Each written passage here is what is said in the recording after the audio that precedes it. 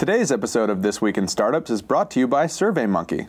Go to try.surveymonkey.com/twist and sign up for a free trial.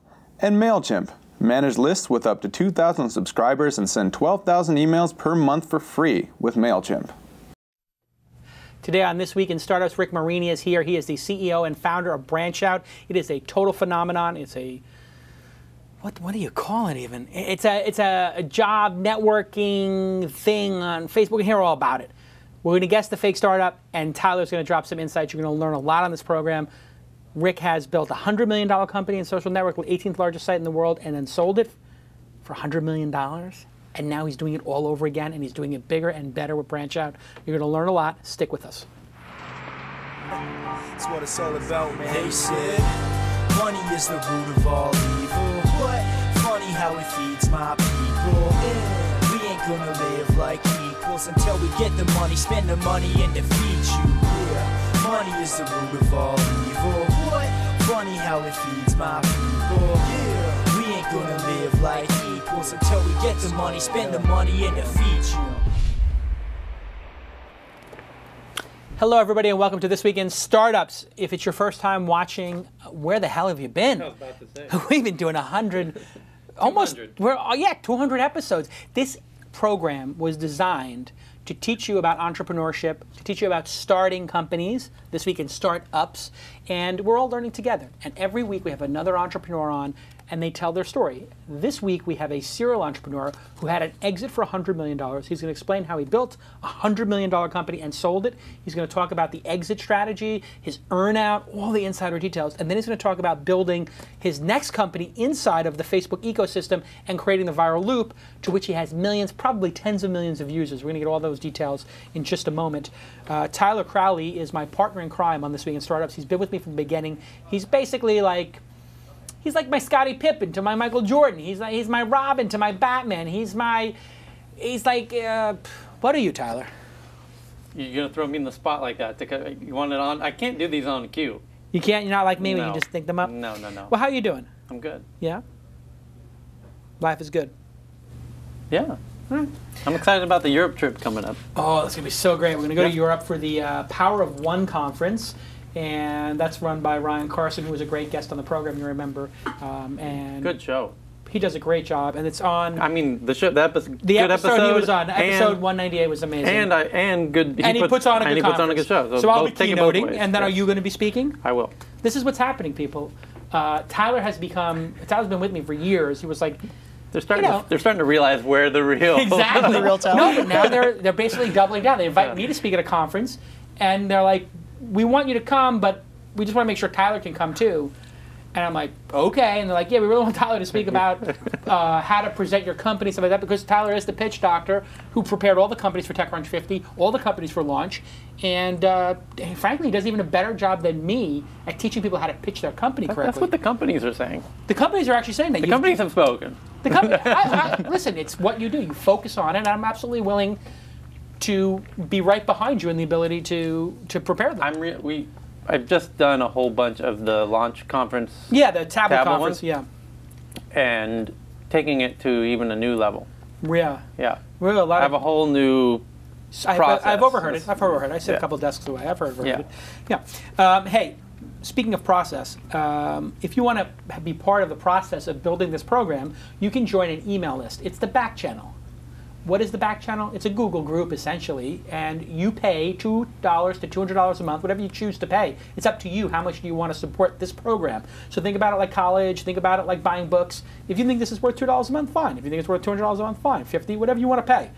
That gets you access to the Backchannel. Then when you're on the Backchannel, God, there's 20, 30, 40 great emails a day between entrepreneurs discussing entrepreneurship. I can't invite everybody to that list, so we've narrowed it down to the people who are serious enough to support this program. Go to twistlist.co, pay 2, 4, 10, whatever you want a month, and join the Backchannel, and you'll join 170 people who are producing the show.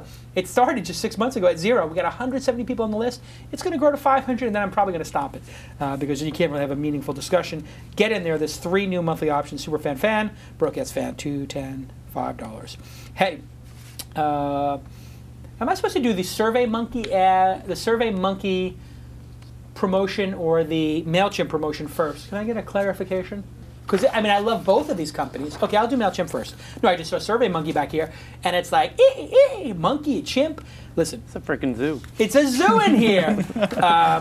Let me tell you, in order to be on the program, I've said this many times, it's a whitelisted partner program. I talk about 2 companies per program. That's the money that pays the entire staff in this big, beautiful $75,000 studio we've built. And the partners are selected from this whitelist. There's probably about 15, 20 companies on it, and it's sold out for the year. We only had to go about 6, 7 companies deep before it sold out. Why? Because we only pick great companies. And MailChimp is a company I've been using for years. What do? They manage your email list. You cannot be sending bulk email from your Gmail account or on your own servers. It's too much work. There's all these things that occur with spam filters, and you need to have somebody who's on it. MailChimp is software as a service. What is software as a service? That means you pay as you go. You pay a little money, you put some credits in, you use the product, you pay, you use the product. No big commitments. A lot of places you go, you know, they want you to sign you up. They want you to sign a 2-year commitment or a year-long commitment. Not with MailChimp. They're confident in their service. Cancel at any time. And it's free for people with under 2,000 subscribers, which is probably going to be half the audience or 2/3 of the audience. So try MailChimp and connect with your audience. I have over 20,000 people on my mailing list. And what that means is when I have something new going on, like a conference or I'm going to be in town somewhere, when I email them, I get an open rate, 30, 40, 50%. How do I know that 50% of people are opening the email? Because MailChimp gives me all those statistics. They track the links. They track the bounces. I can see who's got a higher cloud score. All these amazing, amazing tools. And it's just perfect and flawless. You can tweak the language of the sign-up process as well, which we haven't done yet, but I'm about to do, which means the people in Japan or Germany, and they know which people are signing up from which region, so when I'm in Europe, I can just email the European people. You get the idea. MailChimp is the greatest product ever. Optimizes for mobile and everything. It optimizes for mobile. They've got the iPad app. I mean, one of the things that's interesting about software as a service is when the company gets going, unlike software that you have to download and keep on your desktop and then update constantly, this software is in the cloud. It's on their servers. You just log in, and it's updated all the time with new features, just like Gmail is, or other software products that you're probably familiar with using. Use MailChimp, and they are investing and investing and investing in their product. And you know how much they charge you? They're investing in other companies that are building. They are funding other companies to build apps. And the interesting thing about that, you benefit. They don't raise your price based on that. They just constantly want to make the product better. They're the ¡1 email provider, and you'll love them. I wholly endorse them, and I used them before they even became a partner on the program. Thank you to MailChimp. Now that we've got that over with, Rick Marini, I met at the DLD conference. I believe it was the first time we met, or have we met briefly? We've had a couple interactions before just that. Just like walking through a conference, like very briefly. Yeah. Now, you were the founder of Tickle, which was one of the largest sites on the internet at one point. It was a top 20 site. Yeah. Was one of the first social networks, pre-Facebook being available to everybody. I mean, it was actually pre-Facebook, period, but it's certainly pre-Facebook being available to the public. You built that up to 200 million registered users, $40 million in annual revenue, sold it for over $100 million to Munster, spent 3 years there, and then you started a company called Superfan, doing social games and Facebook apps, and you shuttered that to go do BranchOut. And I know about BranchOut because when I saw you, I guess it was February in Germany at the DLD conference, which was a fantastic conference. It was. I was getting clobbered with requests on Facebook to join BranchOut, and I think anybody in the audience has. So why don't we just start with you telling us what is the product and why did you build it? Sure. So BranchOut's the largest professional network on Facebook. We allow users to see all their inside connections. So you can see not only where all of your friends work, but also where all their friends work. So it's really powerful if you're looking for a job, if you are a recruiter, if you're a salesperson trying to get a warm introduction, or even if you're just a career networker and you want to be able to have access to all those inside connections, you can leverage your existing network on Facebook. And most people have built up, curated these friend graphs on Facebook, and you can use it in a professional way. So you just type BranchOut into the search box on Facebook, and go to the app, and it's loaded. That's right. And hey, look, here it is, folks. I'm loading mine right now, and I cannot believe how viral this was. It grew so quickly. When did the product launch, and how many members? Give us some idea of the growth. Sure, yeah. So I had the idea June 1st of last year, so call it 15 months ago or so. We built it in about 5 weeks, because we had already been building Facebook apps and social games on Superfan. So we had the team already in place. We launched it the first week of July, and we'll call that kind of the first beta version, and immediately started to take off, had a lot of great press, and ended up getting funded quickly from Excel. Oh, wow. Kevin Effersey. just a couple Excel, weeks. of course, Jim Breyer invested in Facebook itself. Yeah, and actually, so Facebook's Kevin, investors invested in BranchOut. That's correct. And Kevin actually was the guy who did the deal for Excel for Facebook. Really? Yeah, he was the guy that, and that actually was a put the money in. very sought after deal. Yeah. And Excel was considered perhaps stupid for investing at $1 billion valuation or whatever it was. They invested at $100 million valuation. $100 million. Yeah, but at that point, Facebook was really small, and I think their next best offer was around 60 or 70 million. So there was the Peter Thiel round for 10 million, I think. Yeah, that was the first angel Sean money. Parker set up. And that was like maybe 10 million. Yep. And then there was the $100 million Excel round. Yep. That Sequoia and Benchmark and Kleiner, all those guys didn't get into. That's right. So Kevin was the guy who invested, and Jim Breyer sits on their board, though. How did he get the deal? Do you mean you know him? From what I understand, Tell us he the was inside he joke. was camped outside of their office, just pounding them to say, we understand the vision here, we want to be part of this, Right. and was relentless, and just that's And now they own when 10 a or VC, 20% of it. yeah, and it's funny because Do people know what is the percentage they own? Excel. I don't know what it is now. They've actually sold a bit. Yeah, so I don't know selling what, as they go. I don't know what it is today, but it's funny because it was a $100 million valuation, and now Facebook on the secondary markets are trading about 80 billion or so. Yeah, it peaked at 85 and then came down a little so bit. 100 million, 80 billion. It's one of the best VC investments of all Well, time. that would be 100x basically. It would be worth 100 billion when it goes public, certainly. That's right. So 100x. Yeah, it's pretty incredible. So if they put in $1 million, they made 100. But if they put in 10 million or 20 million, they made 2 billion. It's in profits. Yeah, it's crazy money. Yeah, it's incredible.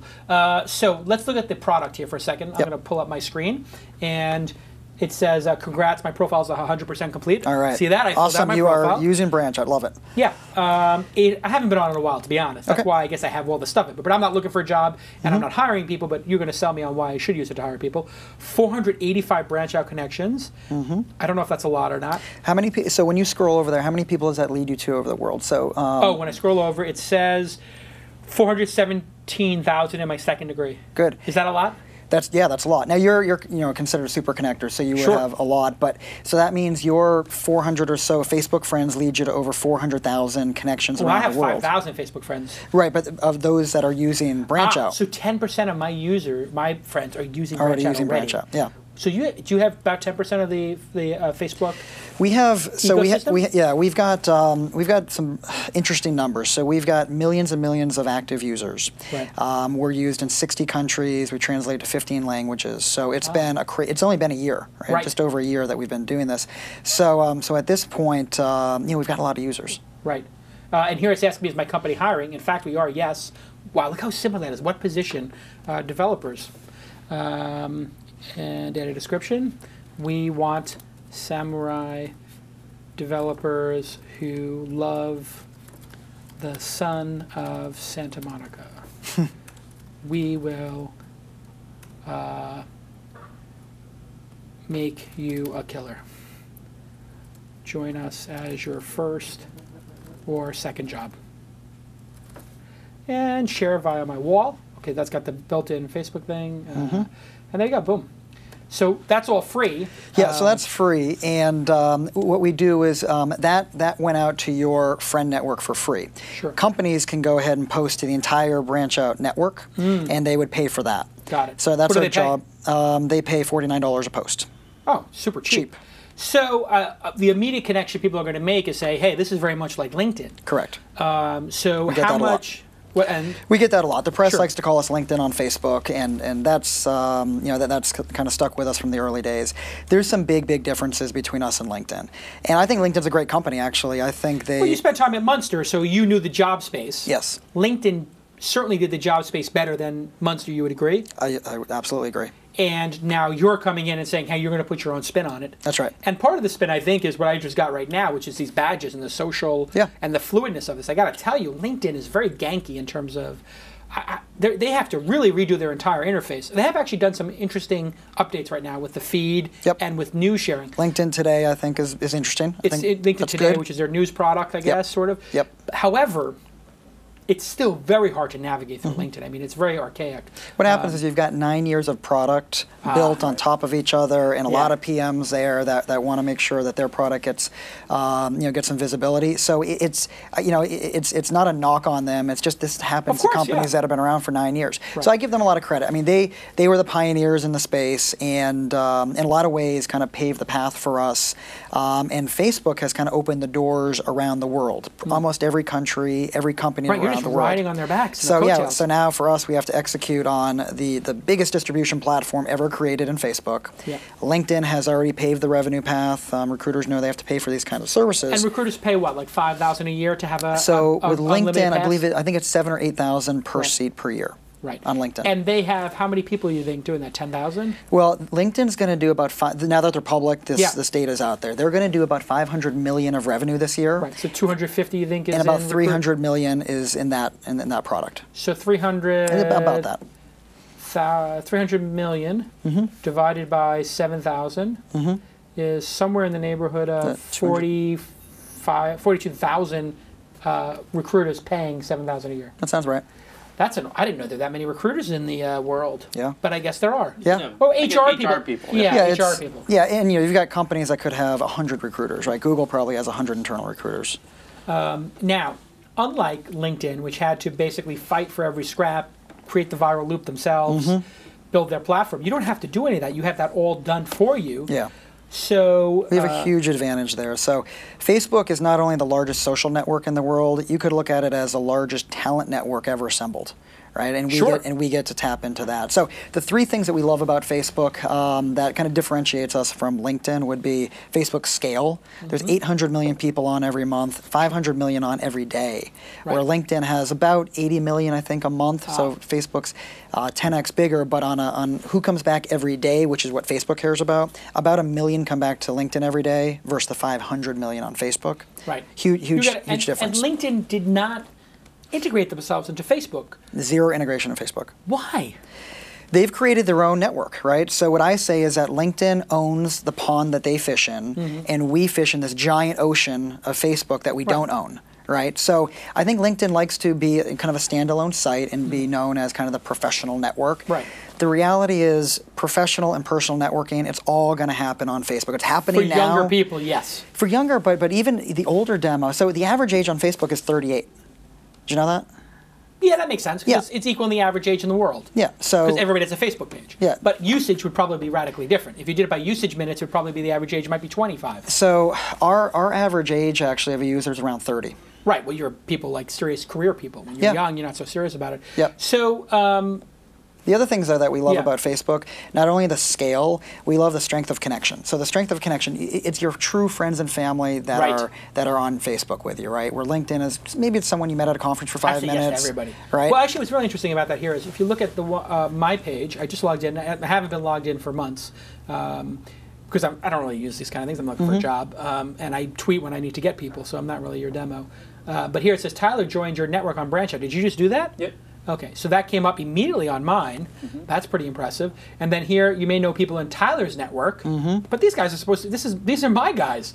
What's going on here, Tyler? Roll up and I introduced you to these two guys. That's pretty funny. So I can basically get these guys and invite them, and then I see, I guess, like a feed here that these are help wanted feed. That's an activity. Well, it's not meant to be just help wanted, but there's all sorts of different things. The help wanted shows you all the jobs in your network that either your friends or your friends of friends are posting. So hopefully there are jobs in there that would be interesting to you, and you have the inside connection to be able to get those jobs. And this is all friends of friends. See, friend of Hadley Stern, so I know Hadley, so therefore I'm a friend of Eliza Sherman's. So the point there is that you can get to any of these jobs through someone you already know. Okay, so let's do the... Hold on, the real interesting thing here, though, when you're trying to drill in on, like, who has the real advantage here, because... when you check out the data on the age of this or that, the real million-dollar question becomes, as someone gets out of high school and they start doing, kids aren't going to make paper resumes anymore, right? They're going to do it online. Sure. Where are they going to do it first? So I think his, like... Right, so I guess... awesome little leverage there is that they're going to do it inside of Facebook first before they do it on LinkedIn. Right, and that is the gift and the curse, isn't it? I mean, you're building inside of somebody's ecosystem, so I'm sure every VC meeting, they ask you the standard question. Yep. What happens when Facebook decides that this is core to their platform, and they decide they want resumes, they want to do introductions? What's your response to them? You're a dumb investor. I'm a killer entrepreneur. I'll deal with it when I get to that point. Or is it a real concern that, hey, you've been tremendously successful? Zuckerberg is known for ripping people off and integrating their products directly into it. You told me that before the show. You didn't say that. I'm joking. Everybody's so scared of insulting Zuckerberg. Before you answer that, I can understand that you're operating as environment, but the truth is, he ripped off Quora's Q&A, and he ripped off check-ins from Foursquare. I mean, he's known deals from Groupon, and then giving up. But I mean, he's known for either to be kind, it's just rapid. Rapid copying of people, or just blatant ripping people off and sticking it in their face. Because it seemed like with the Quora guys, he was trying to send them a message like, you worked for me, and I can do this, and put it out to the whole platform. And clearly that didn't work. Yep. Is that how do you deal with? Before you answer, who's the host here? No, but there's one other point you're leaving out here, which is, as was discussed earlier on, his main investor is also not only an investor in Facebook, but has a board seat. That's a pretty good observation. Okay, so you have this neutral third party, Excel, who I guess could go to bat for you. But did this come up when Excel was investing in you? Like, hey, there's a liability here. Facebook may go into this business, and did they have to check with Facebook to say, do you mind if we invest in this because it may get competitive, or did? They actually did check with Facebook to make sure that that it was okay with. If you think about the difference in valuation, right? You're not going to piss off your $2 billion profit. You're going to watch that first, and then I think the way that Mark Zuckerberg is looking at this is that they've created this incredible platform, and I think he said at F8 the platform's kind of built. There's 800 million people. It'll probably be 1 billion next year, and at this point he wants to see companies that can disrupt multi-billion-dollar industries like what we're trying to do come on the platform and also help transform Facebook from the last 3 years dominated by social gaming companies, Zynga, Playdom, Playfish, and others, to more services that have social baked in on day one, because that's something that's really important to Facebook, leveraging the platform they've built, the friend graph that they've built, and being able to, again, disrupt these big industries by leveraging their Facebook friend graph. Right, so that's what we're doing. So examples of that would be in recruiting, where you get jobs through friends. Dating, you go on dates through friends. Travel with friends, you go to concerts. So ticketing is really important to Facebook as well. Those are the industries that they think can be disruptive, and it wouldn't be in their best interest to go and start to build within those industries, because it really hurts the app ecosystem. Right, and actually they haven't. I'm trying to think of an example where somebody had a really great app that they sort of nuked and took over that space. I guess maybe, what are your 5 favorite things? A slide thing, they'd sort of neutered that, but Quora was a separate product. It wasn't like it, and they certainly haven't screwed with Zynga except to maybe take their 30%. No, and Facebook's not going to be a social gaming company, right? They're not going to go create social games because Zynga got big on their platform. So that's the other thing. So Facebook's Are you sure of that? I mean, people said that about Microsoft with Microsoft Word. They're not going to make word processors. No, Facebook is 2 things. They're a platform, which we talked about, and number 2, they're an advertising company, right? So we sell our product, our enterprise product, to recruiters and HR professionals and sales professionals. Facebook, they're an advertising company. They don't go to HR professionals to sell. And they build a platform. They don't build social games. But they get 0% of what you sell to these recruiters, right? Currently, yeah. So right now, the 30% kind of credits tax is only on social games. We're kind of a different beast than that, because we don't sell to a consumer right now. We will in the future have some consumer-oriented. And that will use credits? That will probably use credits. If Facebook request that you use credit. And we'll have that discussion with them, and if they want us to use credits for that, then that would probably make sense. What about the enterprise piece? I mean, what if they come and say, hey, you're making $1 million or $10 million or $100 million on enterprise, we want 30%, and that's your margin. Right. So, yeah, this is a big week for us. We're going to be launching the first enterprise product ever on Facebook. Wow. So that's on Thursday, so we're super And excited about that. what is that product? Is that like a LinkedIn kind of recruiter product? You're going to see some similarities to what LinkedIn has already built and does $300 million in revenue. A lot of the recruiters have been saying, we want to be able to do this on Facebook. Give us that kind of functionality. LinkedIn's done a good job at it. So learn from them. We've got, of course, our own bells and whistles as well, Sure. but give recruiters the ability to use that similar functionality on Facebook. Right. So that's launching this week. We haven't had the discussion with Facebook on how they can try to kind of tap into that. I'm sure it's a discussion we'll have in the coming months. Yeah, I'm sure they're going to want to have a piece of that, but I guess the question is, you negotiate it like anything else. Here, this is an interesting feature. You know, I'm looking for an introduction. I didn't realize you had this, but I just looked at my inbox, and we'll pull up my screen for a second, and we'll see. Oh, there we go. I'm hoping you could introduce me to Kevin Rose. Thank you. Hello. This is, I guess, similar to the LinkedIn functionality. Yes, for an introduction. It doesn't exist in Facebook natively, does it? No, the key thing here... Right, you can't introduce somebody to somebody else in Facebook? No. There's no request an intro. No, you would you would send a message to them. I don't know why they haven't done it in Facebook, but for us, this is a very normal thing in business, right? People ask you for introductions to people all the time. And what we've tried to do is mimic the real world kind of offline introductions or online through email within BranchOut. So, you know, you'll act as a gatekeeper. You'll decide whether or not that person should meet Kevin, and you're probably going to be more careful about Kevin than some other folks because he's kind of... I get like 20 people a week ask me to introduce them to Mark Cuban, and I just have a blanket. I don't introduce people to Mark Cuban. Yeah, and that's fine. You'll act as a gatekeeper, and you'll figure out that maybe there's one out of the 20 that you actually do want to hook up with Mark. Perhaps. Yeah, so that's actually a really powerful product for us on both the recruiting side and on the sales side. So the original spark that I had for BranchOut was actually a friend of mine asking for an introduction for a sales lead, and Facebook didn't make it easy for me to find out where my friends had worked, and I forgot which of my friends had worked at that company he wanted to meet.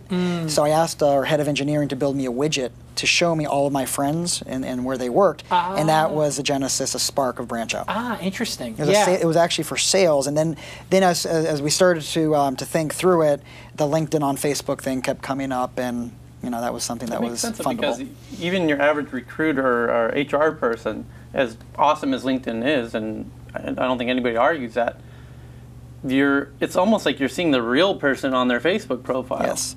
Because the LinkedIn profile is, it still has a bit of that resume.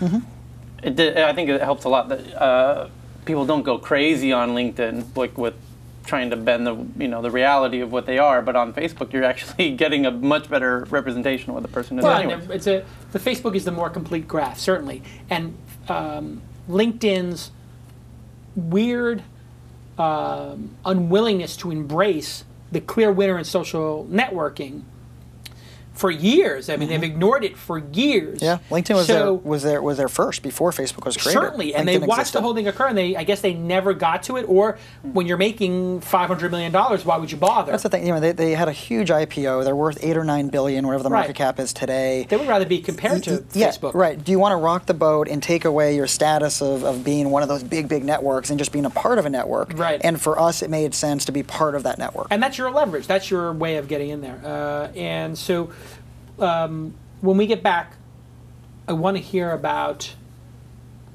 your interactions with Zuckerberg. Okay.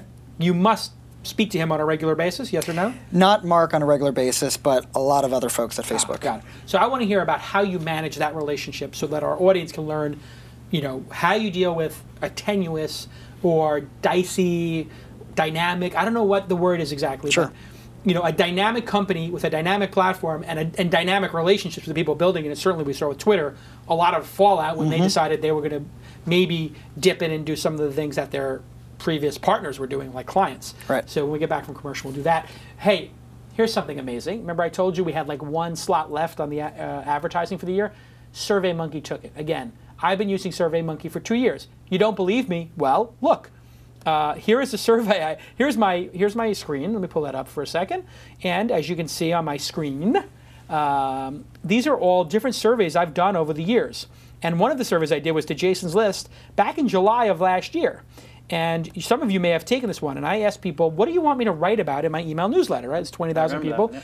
And at the time, there were maybe 10,000 people, and 1,100 people, almost close to 100 people responded through SurveyMonkey. And I asked them questions like, how do you like hearing from more voices, not just Jason's? And some people, 37% said they did not. So I stopped sending other people stuff because they signed up for Jason's List. What did they like? They liked when I ranted. 79% of people liked my rants, and 84% of people liked analysis. And let me see. 1% where should I? Are you interested in a group to discuss after like a discussion group? And people said they really wanted a Google group or a web-based forum, and you could see how easy it was to put this out there. So I just did one right now for which of the following people would you most like to see as a guest on This Week in Startups? The big names that we haven't had yet. And let me put Mike Arrington on it. That's pretty funny. Clever guys. And so I can just very easily click here to analyze the results. And building surveys in here is so quick. Have you ever used SurveyMonkey? Yeah, we use it. Oh, you use it? Oh, yeah. It's great.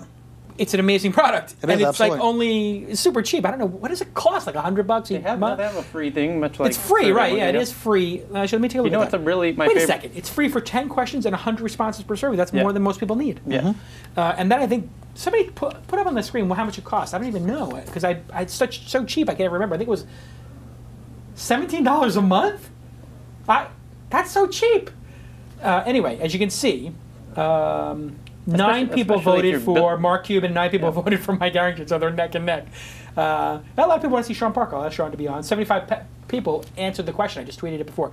You can create these quizzes, these surveys so easy. Designing a survey, I'm pulling up the designer here. It's just like you pick what theme you want. I have a This Week In theme, I have a launch theme, I have a Mahalo theme, and you can edit those themes. That's how it will look and feel.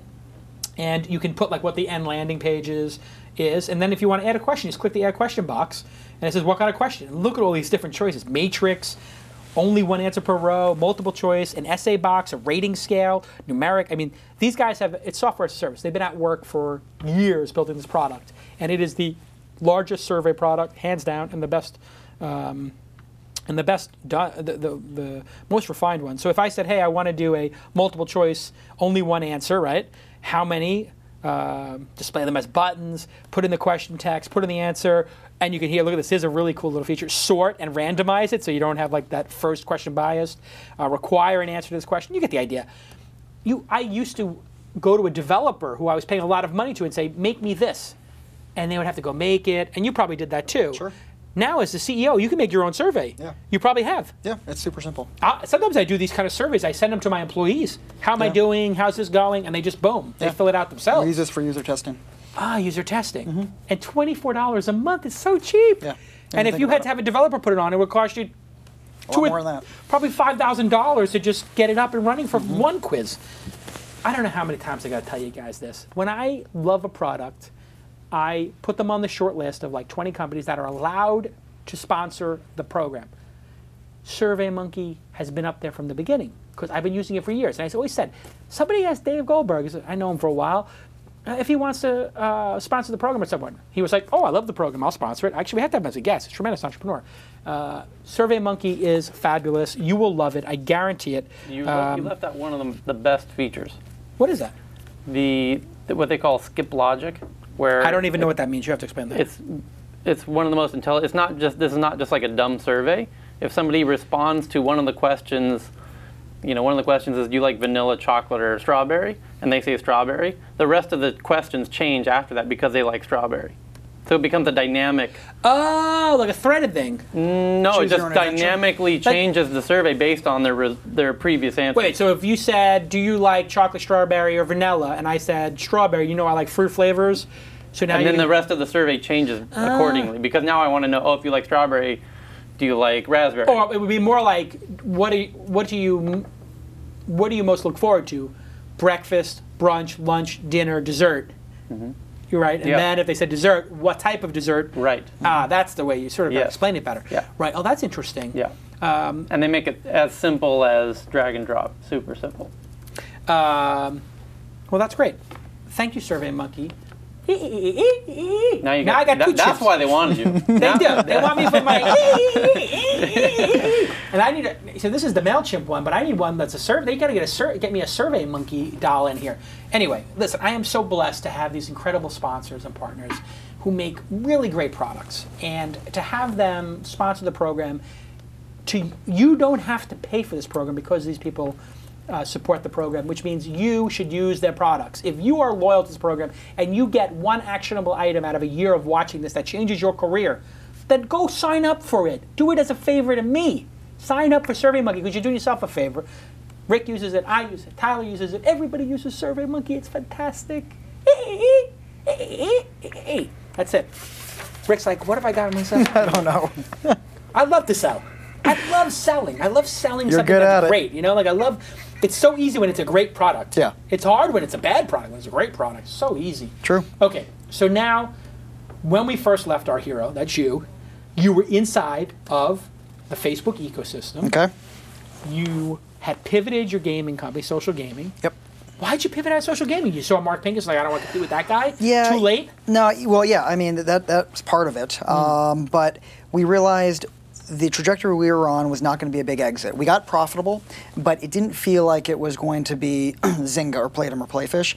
So when I had the idea for BranchOut, we realized we can be the first mover. I was self-funding my second company, Superfan. I had guys that had worked for me from Tickle, so I had this long relationship with them. I knew it was the right team. We had the right DNA from Tickle, from Monster, from Superfan, so we pivoted. So we saw a much bigger opportunity. So you gave up the sure thing that you knew would be only this big to try to go for the big. Yep. You went to where the puck was going. Hey, do you ever think that you sold Tickle too soon? I mean, you sold the 18th largest site, social network, in 2004. Yeah, May of 04. For $100 million. Yep. Right after you sell it, Facebook takes off. The social networking space becomes validated. Yeah. And if you had continued to grow, maybe you get to the top 10. One of your previous employees left to do Bebo and sold it for $850 million. Yeah. As an entrepreneur, how do you know when it's too early, too late? Did you sell too early? And looking back on it in hindsight? So it's a really hard question for entrepreneurs to know, right? When you're in the middle of it, you've got a lot of factors, not just financial, but human factors. So James and I, when we founded the company in '99, we actually said we either take this company public or we sell it for $100 million. The dream of every entrepreneur is you start a company that you can take public, right? Really, really hard to actually get there. Right. So we had a dream anymore. Maybe not with all the Sarbanes-Oxley and all the Feels changes. kind of and all that miserable. Stuff. Yeah. Yeah, I mean, look at but Demand it's Media, typically though the other biggest people. exit you're going to have, right? So you want to Why have is that? The public markets will typically Pay give the you most. it will pay the most. Maybe not anymore, but the way the market's going. I mean, maybe Microsoft or Google's the better exit. Maybe they'll overpay. It could be, yeah, it could be. But for James and I, we had gone through 5 hard years. I mean, don't forget, we started the company in '99, raised money in March of 2000 from our buddies at August Capital, from David Hornick and Andrew Anker. So wait, you raised in March of 2000. Yeah. The market collapsed We in May. raised, no, it was March actually. The NASDAQ tanked the week after we raised our $9 million. Went from 5,100 down to maybe 3,000 in that month. But then it really started to go down. Went down to 1,500, 2,000 after 9/11. Yeah. So we raised money. Good timing. We raised a week before the NASDAQ tanked, okay? If you hadn't raised money, would you have been out of business? Yes. Wow. So raise money when you can is the lesson? That's often a yes. Raise money when you can. Right. I mean, do there's you a lot still of have other those factors. battle scars? Are you still like now with BranchOut go, you know what, this could all come crashing down. Sure. Groupon's IPO spirals out of control, LinkedIn tanks, or Zynga doesn't get out, and this whole thing comes apart. I need to raise my money now. Yeah, no, I absolutely think that. I mean, we've raised 2 rounds. We raised $6 million from Excel in September and then another $18 million from Redpoint in April. So we've raised $24 million over the last year. $24 million a year. So you definitely are gun shy and conservative. You want to have dry powder. Well, we weren't looking to raise a Series B actually for BranchOut, but Best we time had to get it. we had so much traction in Q1 as you talked about. You were inundated with BranchOut invites that we were in a really good spot where a bunch of VCs came to us. We had about almost 30 VCs come to us in a kind of 30-day period, and we wanted to do a preemptive B before someone else. Well, they were all saying the same thing. And we ended up picking 5 that we thought would be a good partner. And Jeff Yang, the founding partner at Redpoint, who had done MySpace and some other... Not a great poker player. No? No. All right, maybe I should play with them then. Jeff Yang paid for my daughter's first year in nursery school. Thank you, Jeff. Right now, Jeff is like, Calicatas! I'll see you at the D poker game. Bring you a checkbook. So we liked Redpoint a lot. We liked Jeff. We liked their history. He's great. He's a tremendous, tremendous VC. So, given that it was competitive, it was a good time for us to raise the money, and we did. So we locked in the $24 million. So now we've got a lot of runway there. Again, being a battle-scarred entrepreneur who went through really what was a horrific 2 years. Yep. In terms of for the country and the poor people who died. Back in 2000 and 2001. I mean, these are 2 horrific years. Yeah. You now have the dry powder to go for 2 or 3 years. Yeah, we do. Yeah, we're fortunate that way, and we've got this enterprise product coming out, so we're going to start to crank revenue. But back to your question on when is the right time to sell, yes. It's a hard question. Okay, so you've got guys like Mark Cuban who knew exactly when to sell $5.7 billion sale to Yahoo. Well, he had 100 company. People forget. Everybody likes to say like, "Oh, he got so lucky." He had a company that did $25 million, I believe, the quarter it was sold. Okay, so it wasn't. It was a real company, but that revenue multiple is crazy, right? 100 million. Yeah, that would be 50 times. Yeah, 50x. I mean, that's huge. We sold at 4x. We were doing 25 million. You have to remember, though, Yahoo was a $100 billion company at the time, I believe. Yeah, everything was inflated. So 5% for what added a lot more than 5%, I think, to the revenue line. So people have to put it all in context. But yes, but he knew, but he was smart. Okay, and then Mark Zuckerberg. Do you think he did know, or do you think he just gets credit for that in hindsight? $5.7 billion. Just lock that in, go buy the Mavericks, have a good life. And he collared the stock. Oh, did he really? He collared the stock. Yeah. So, you know what? When people say Mark Cuban got lucky, I'm like, you know what? He got lucky like 3 or 4 different times in a row. Oh, yeah. He got lucky with his first company. Then he got lucky. HDNet. Yeah, well, no, HDNet after he sold. But then he got lucky to sell. His first company was like this micro computers or micro devices or whatever. Right. He sold that for a couple million, got his nest egg. Then he did broadcast, and sold it. Then he collared the stock.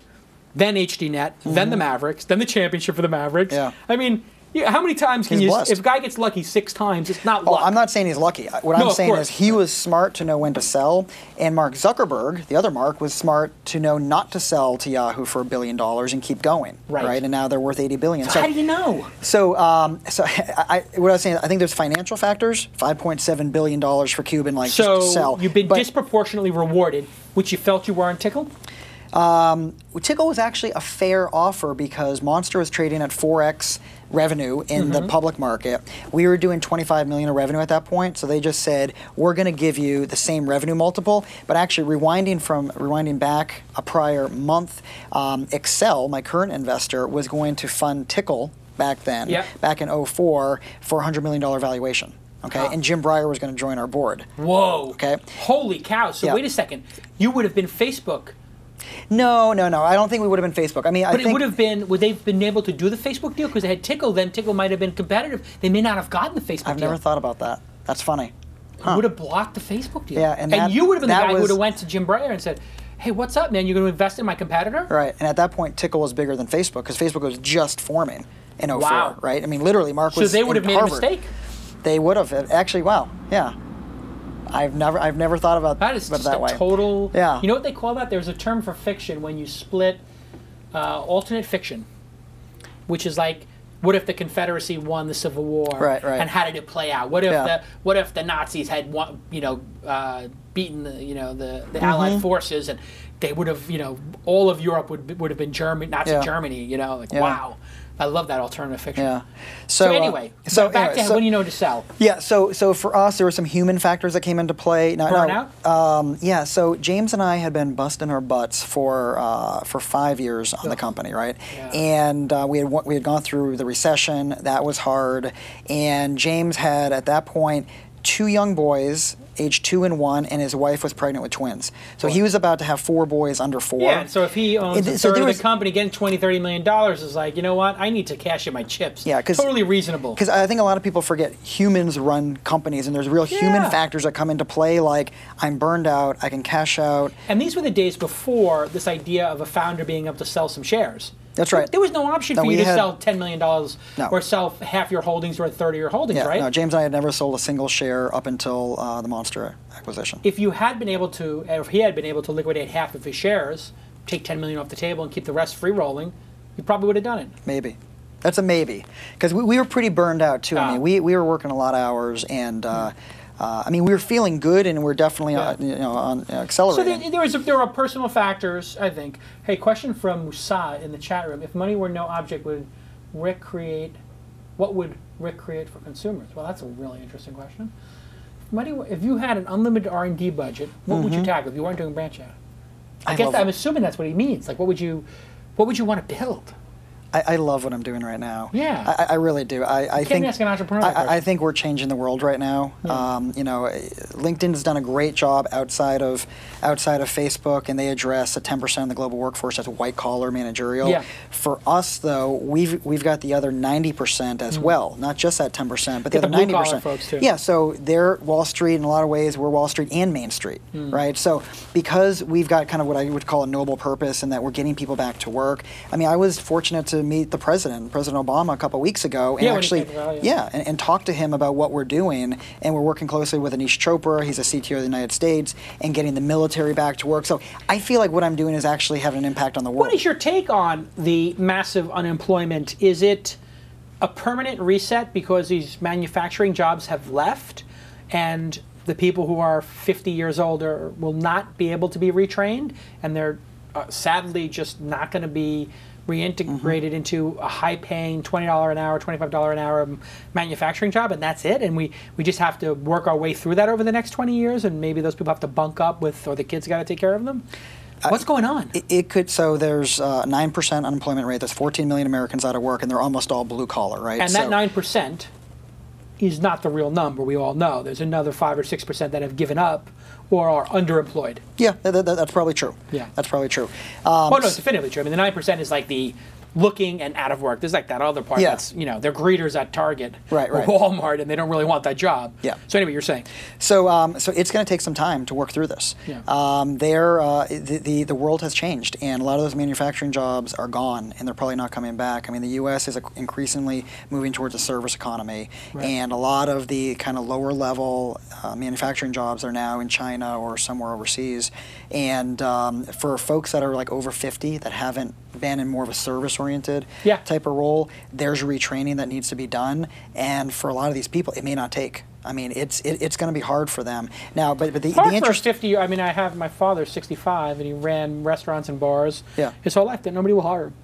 Right. It's tragic. He's got nothing to worry about in terms of finances. They've got enough saved, and they got kids who are successful who take care of them. But it's just crushing for a man to not be able to work the final 5 or 10 years of their career, and it's been like he's been underemployed for 4 or 5 years, and he would like to go to work every day, and there's nothing for him. Yeah, that's tough. It's tough. It's probably going to be the key issue of the next election. I think it's jobs. Yeah. And that's why people are basically protesting and rioting in the streets, right? Yeah.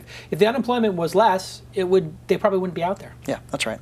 So what do? The manufacturing jobs are gone forever, and you said it's a service-based economy. We also hear talk of maybe some of these service jobs are leaving too. Accounting going to India, web design, some of the programming going to Eastern Europe, even some South American countries picking up web design work.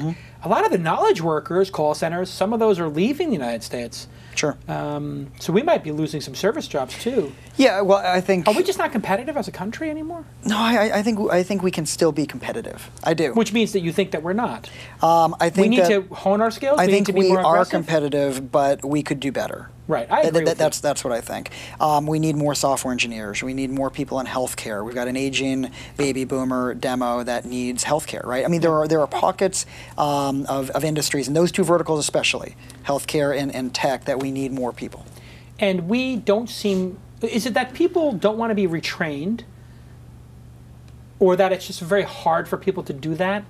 Like as a mind shift to go from being like a high-paid Wall Street guy, now I got to be a nurse, or I got to work as an orderly, or I got to be a software programmer. I was like a Wall Street guy. I was a day trader, or I'm sorry, a desk trader or something like that. And now at 50, I've got to be retrained to be a software engineer. It's in, like you said before, it may not be possible. Yeah. So I think the ego only goes so far before you've got to pay your mortgage, you got to put food on the table, you got kids, whatever. Yeah, that might be a 1 or 2 or 3 year kind of ego then. Yeah. You're optimistic? Or are you concerned? I think we need changes in the education system to the long-term health of this country. What's the number one thing we can change? If you could wave a magic wand and say this was fixed, addition, subtraction, whatever, what would you change?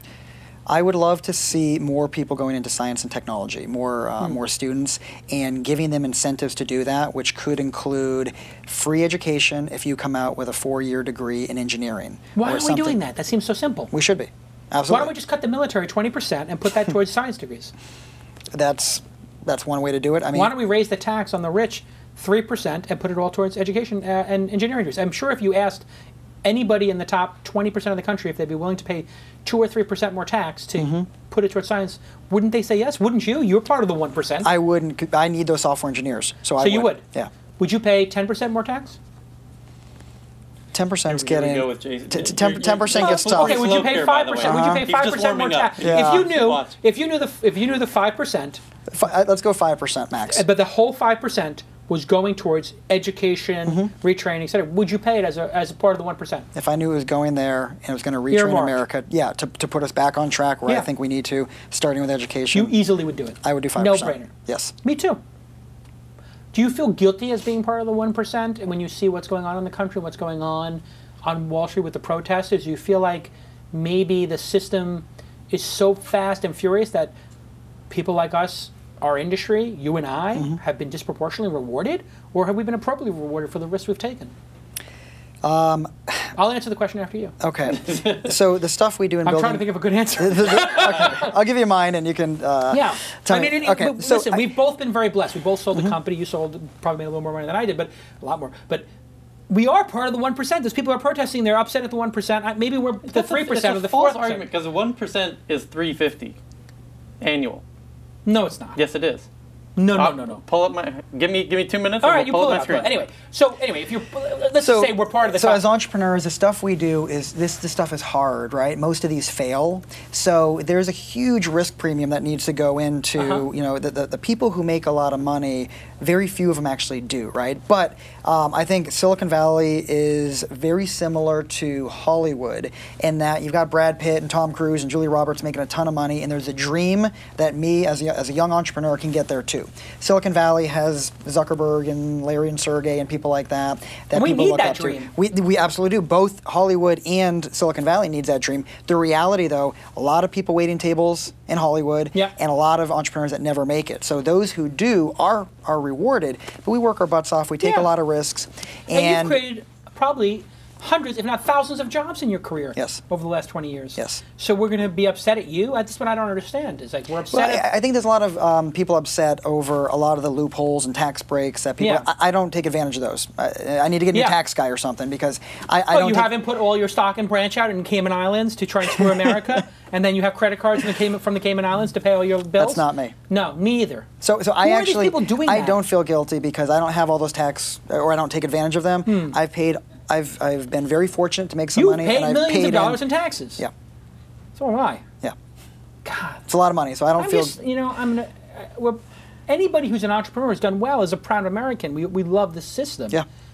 And it seems like, at least they haven't directed the. I think the Occupy Wall Street folks have not directed it at entrepreneurs. They've directed it at the bankers and the corporate people. That's right. Well, did they have anything to blame? Is there any reason to blame the bankers and Wall Street in your mind? What could they have done better? They were hedge fund managers making a lot of money, and that was really disproportionate to others. Right. And undeservedly so. Yeah, and taking bigger risks than they probably should have with someone else's money. 10-to-1 leverage. That was the issue, is that the risks that we take, I mean, I self-funded Superfan, my second company, right? That was my own capital going in, taking risks on my own money.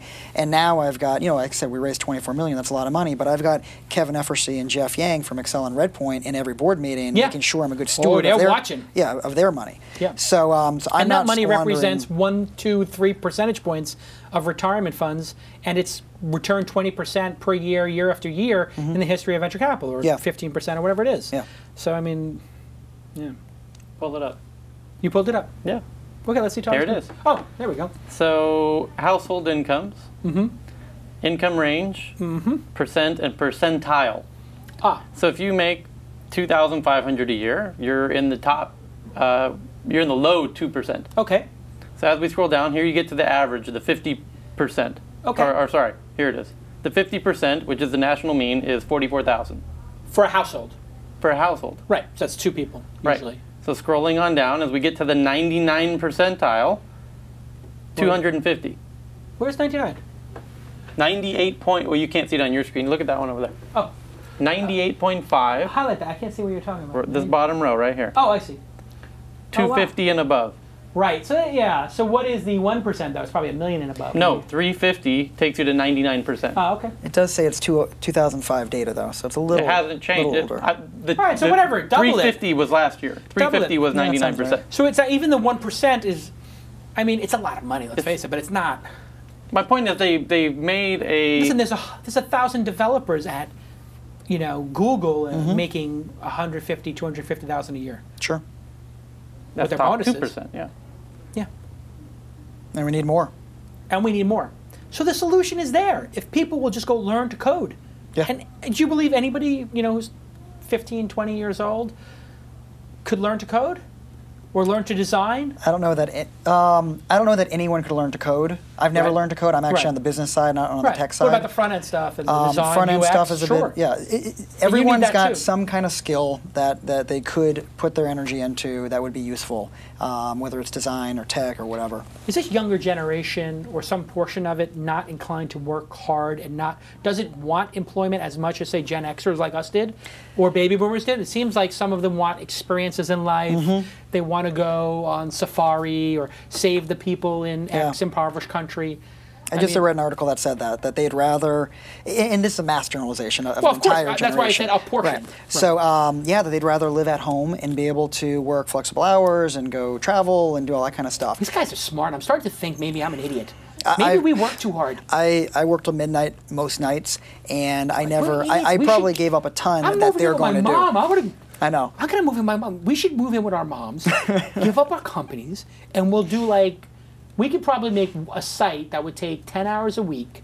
We work 1 day a week, and then me and you could go surfing 6 days a week. Yeah, go play poker, Play surf. poker, yeah. surf, hang Sure. out with our families. Well, Tim will tell you only need 4 hours, right? Tim Ferris. Yeah. God, I blame Forget Tim, 10 hours. I blame Tim Ferris for all this. I think that Occupy Wall. This is a message for Occupy Wall Street. Tim Ferris is the enemy. You guys should be burning him and everything. I'm joking. I'd love Tim's Tim my Ferris. buddy and Tim's my advisor boy to BranchOut, Tim so, is yeah. great. I think Tim is selling. I mean, listen. It is possible to survive on 4 hours, and I think what he's selling is there's more to life than just work. But then you look at Steve Jobs, and he's selling.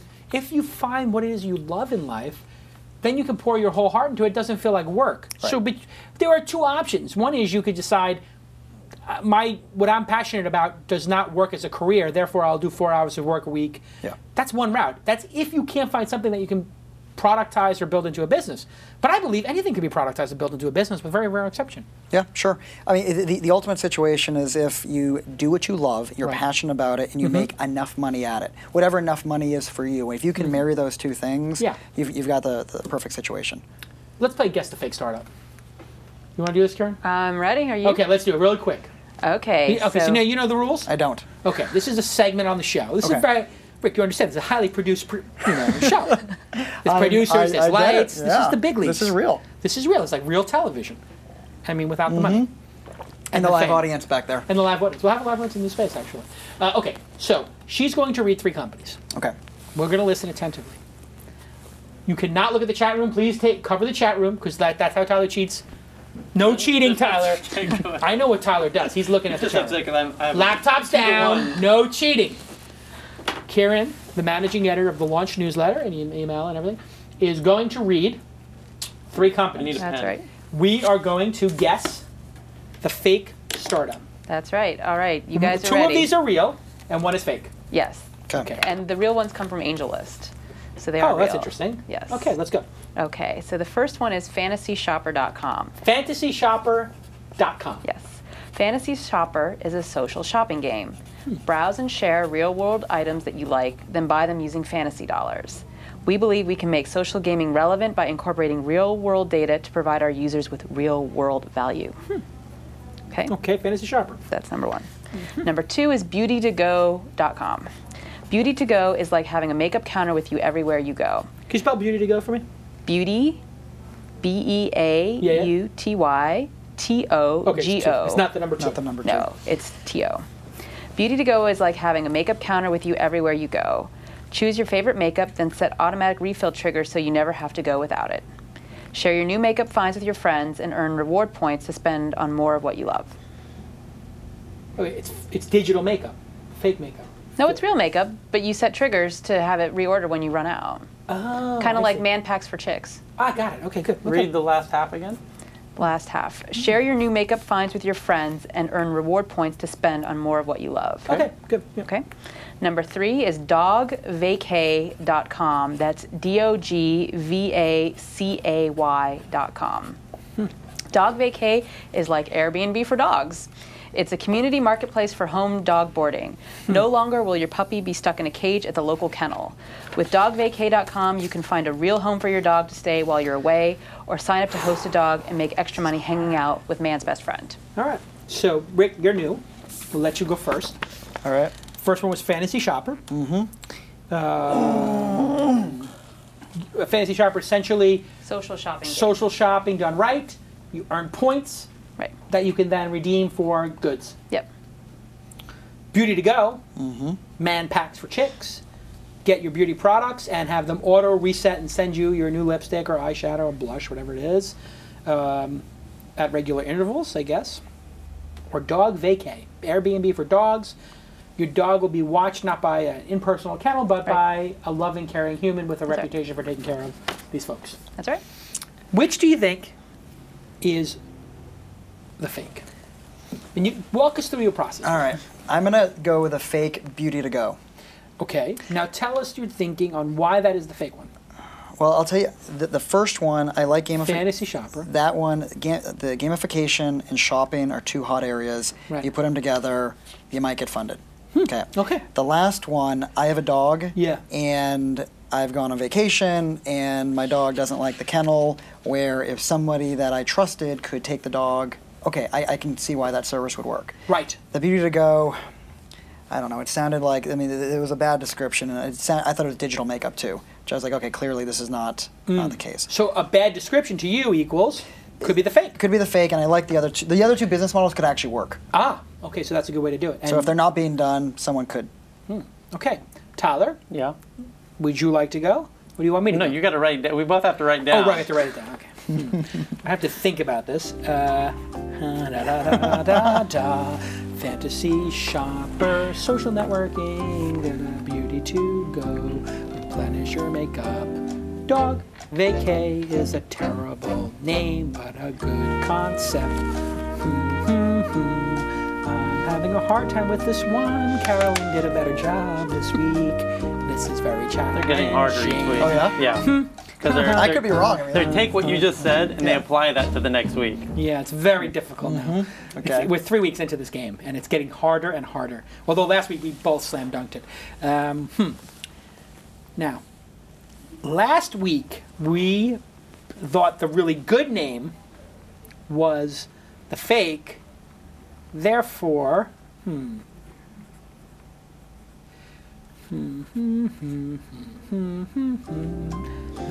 Read, Oh, it's so hard!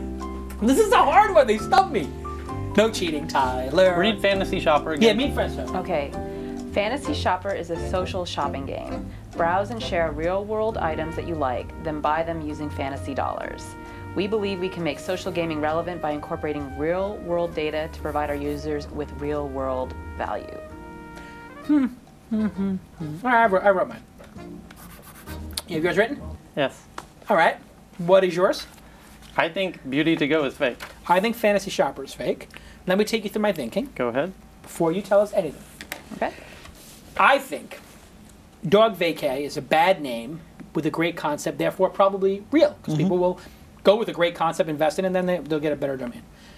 There's a chance that they put a bad domain name in here with two good ones to throw us off. So I almost picked Dog Vacay. That was my second choice. But I'm going to go with Fantasy Shopper because I thought it was so well written that Carolyn would have been the one to write that because it's just so well written. Beauty to Go, I think that people are very much into this reordering of stuff, and there's just so many of these startups that I could see it existing.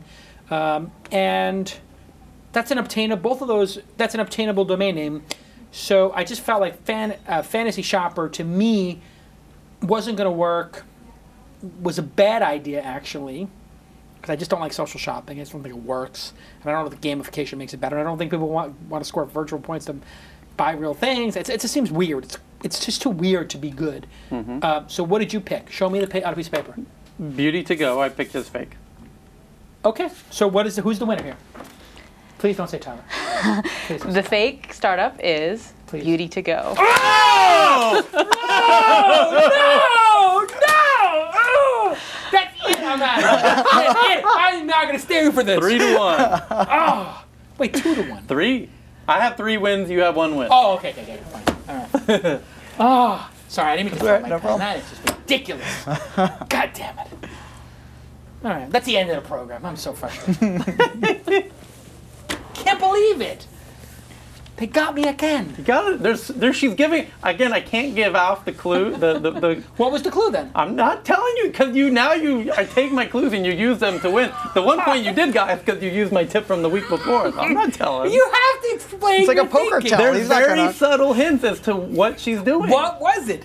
It's very subtle. I think that this is to put me on tilt and that you're in cahoots with Carolyn. No. We're never playing the game again. That's it. All right, listen. This has been a great program. You've been a great guest. You're Thank very you. honest. You gave a lot of good information to the readers. Everybody wants you to tell. No. But that ruins the game. You have to explain how you No. came to the conclusion. No. And you picked Beauty to Go too. I did. Oh, this was a terrible interview. Now that you beat me. Terrible guest. Horrible guest. No, you were a great guest. I wish you continued success with BranchOut. Thank you. You guys have really done a great job of building, and it is a unique product when compared to LinkedIn. Yeah. And it's a much better design product, and that is the benefit of starting from scratch and building in this beautiful ecosystem. It is tremendous. I think you're going to have a huge success on your hands. I mean, it's kind of scary how efficient it is to build this in there. If somebody was a great developer, a UX person, or salesperson, and they wanted to work for an incredible company like this and get in on the ground floor and get those beautiful, delicious stock options only in the B round and the second year of the company, I'm guessing they email Rick at BranchOut. That's right. Rick at BranchOut. Rick at BranchOut.com. Yep. And when you hire somebody, what are you looking for? 4 things. I like people who are highly intelligent, who Tyler. have integrity, It's Tyler. who are fun, Not so much Tyler. Go ahead, keep and going. entrepreneurial. That's Tyler. If you don't have those 4 things, you don't work at BranchOut. Really? Yeah. Fun and entrepreneurial. I like that. Why Yeah. fun? Because if you're going to work a bunch of hours with That's right. someone, Amen. I you agree. want to have some fun with them too. And we have that I'm not going to swear because it's a swear jar. We have a no jerk policy. So if you Well, don't say it, fit put into 10 bucks those, in, man. nah, I'm good. So if you don't fit in that, You that have a no criteria, a-hole policy. That's what we have. So and what we think about that is that great talent begets great talent, right? I mean, so if you build a world-class pool of talent, they're going to attract great people and they're not going to leave, right? So that's my number one job as CEO is attract world-class talent, take challenges out of their way, let them run as fast as possible. And when you do that, nobody leaves and they bring in great people. Wow, there you have it, folks. This is tangible, important information for you to have in your arsenal when you start your company or working at another company. What a great guest. Thank you so much for coming in. I've been Thanks for looking having forward me. to this for a while since we met. I invited you the second I heard about it because I was like, oh, you're the guy from BranchOut? I'm getting slaughtered with that. Anytime I see a product like just coming up over and over and over again, I'm like, get that person on the program. Hey, thank you to MailChimp for providing a great product that I use every week. And thank you to SurveyMonkey for another great product that I don't actually use every week, but I use it probably every 2, 3, 4 weeks to do something. Like maybe I use it 20 times a year. And for the $24 a month, what a deal. 17, 24, I don't know what it is. Anyway, the point is it costs nothing. It's so affordable and so much power. Use both these products and thank them. Thank you, Kieran, for reading the game. Thank you, Carolyn, for decimating me again. Very entertaining. And Are you sure you're playing poker Friday? Sorry, go ahead. why? You concerned I'm going to lose money? No. What? I am Just nothing. Okay, anyway. It's You're concerned about my ability to read? yes. Don't worry about it. All right. I'm fully intact. Okay, let's not Okay, worry. I'm playing okay. tonight, as a matter of fact, Okay. at Pollock's house. I lost 2 games in a row there. I don't even want to talk about poker. Once you have a kid, your poker game goes.